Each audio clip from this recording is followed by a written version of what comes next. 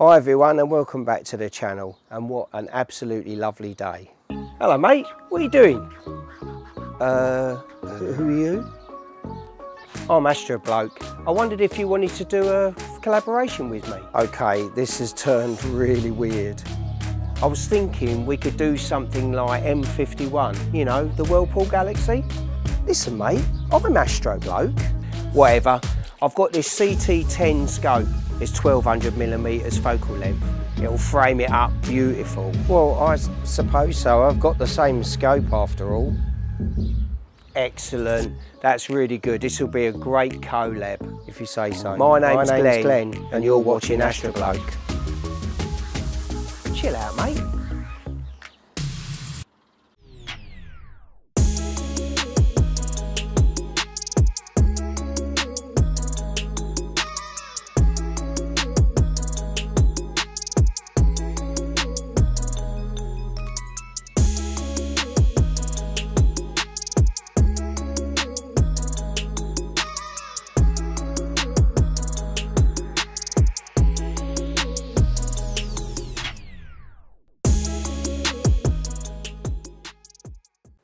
Hi everyone, I hope you're all keeping well.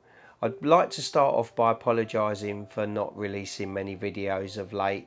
Unfortunately, some personal circumstances have kept me away from the camera, but they're all sorted now and I'm going to be back in front of the camera a bit more, so you're going to be seeing more of me, but only one, I promise. I think two is too many.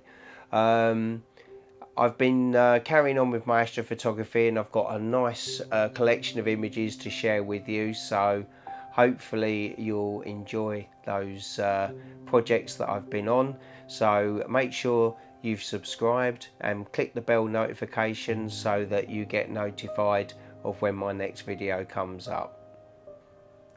This video is on the M51 Whirlpool Galaxy.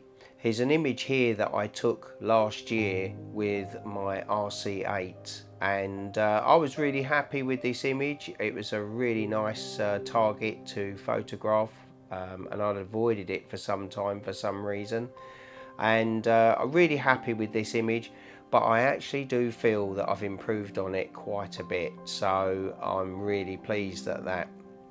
My new CT10 scope is amazing. It resolves images so nicely, and I use my 294mm and my 2600mm, and they're the two cameras I used with this to make a kind of a solo collaboration, if you like. And the only reason that happened was because I didn't have the 2600 working because I had no filters.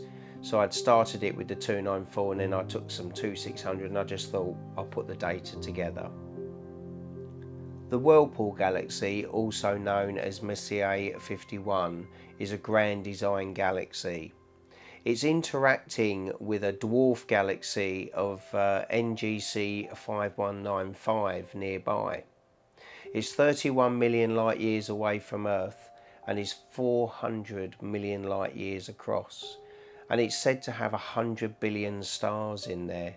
I mean, these numbers, when we say them on these videos, they don't sound a lot, you know, they just sort of say them off the cuff, but they are huge. And when you actually sit down, put these things on paper, or actually have a proper look at it, you realise just how vast everything is up in that universe, and we realise how small and insignificant we really are. So before I share the image with you, I just want to say a huge thank you to everyone for your support in the channel and for your comments.